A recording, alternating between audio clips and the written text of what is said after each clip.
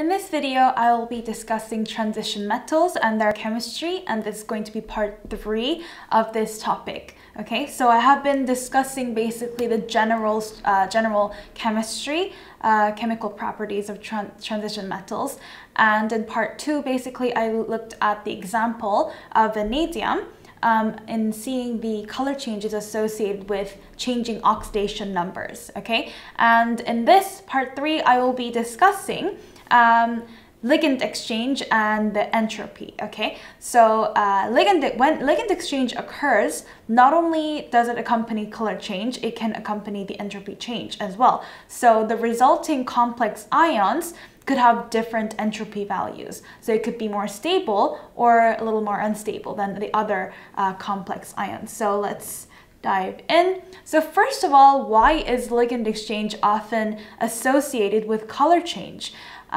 So we have learned that when ligands bind, orbitals split into two different energy levels, higher and lower, causing electron transfers when light is absorbed. And then you would see the complementary colors, right?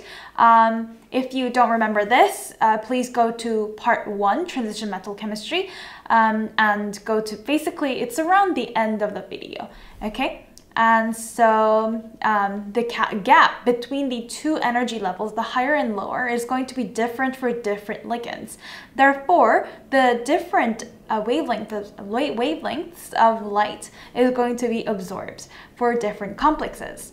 Okay, so in this example, I have the copper ion, a copper 2+ ion. So if we have an aqueous solution of copper 2+ ions, it's going to form it's going to form a complex ion surrounded by water ligands, first of all, right? Because it's aqueous, and that solution is going to look blue. The color of that solution is going to be blue because of the complex ions in there. So we're basically adding hydrochloric acid into copper sulfate aqueous solution. So copper sulfate aqueous, this contains the Cu2+ ions surrounded by water ligands. So this exists inside this solution, okay? And when we add the hydrochloric acid, basically, we are going to see the yellow solution forming because ligand exchange has been occurring. So the water ligands are going to be replaced by the chloride ions, and we will be forming this tetrachlorocuprate complex. And this complex is yellow, and therefore the solution is going to be yellow with this complex in it. And as you can see, the water ligands have been removed, right? So notice that there is a reversible sign. So this is an equilibrium. This is not just an equation that just goes to completion right away. So you're going to, because this is an equilibrium, the color change is going to be gradual from blue to green to yellow. Okay, and I have a different example. So over here, I will be discussing basically the entropy changes that occur. Over here, we have the copper 2+ ion. This time, not just an aqueous solution, but we are putting that into, we have added ammonia solution to make this complex. So the copper 2+ ion is going to be surrounded by 4 ammonia molecules and 2 water molecules, okay? These are all monodendate ligands, and this complex is going to have a deep blue color, okay? So you need to be able to distinguish between just a blue or a pale blue complex ion or a deep blue complex ion, okay? So this one over here is a deep blue complex ion, okay? You have to memorize the colors. So if you add to this complex our hexadendate ligand, which is EDTA. So this was also in topic 1. I have briefly included the image of how this looks like, but obviously you don't have to know the whole structure. Yeah, so you're going to get a complex ion that looks like this, Cu EDTA 2+.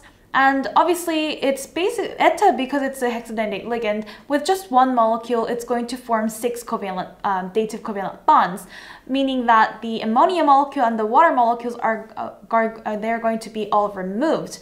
Okay, so what I want to discuss with this reaction, So that's the hexadentate ligand. On the reactant side, there are two molecules, right? The eta molecule and the deep blue color complex of the copper ion. And on the product side, there are 7 molecules. So we have our complex, 4 molecules of ammonia, 2 water molecules. If you combine all that, that's 7 molecules, right?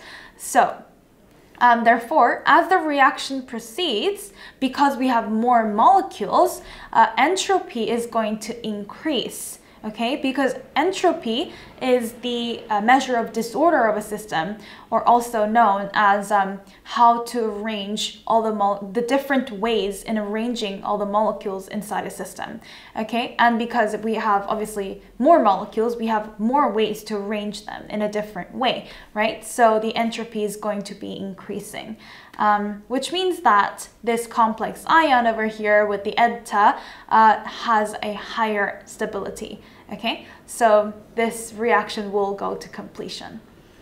Okay, so that was a very short video, but still useful, and I will see you in the next video in part 4.